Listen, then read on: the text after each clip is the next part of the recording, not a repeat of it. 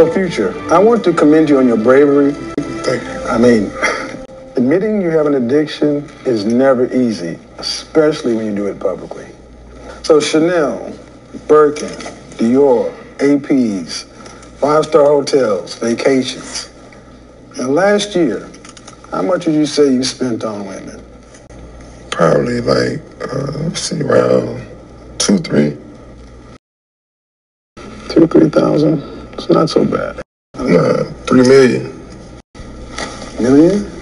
Yeah, like every time I see a beautiful woman, I have to splurge, I have to spoil them. I'm realizing that I have this problem right now. I need help. When was the last time you went on one of these sprees? Let me think.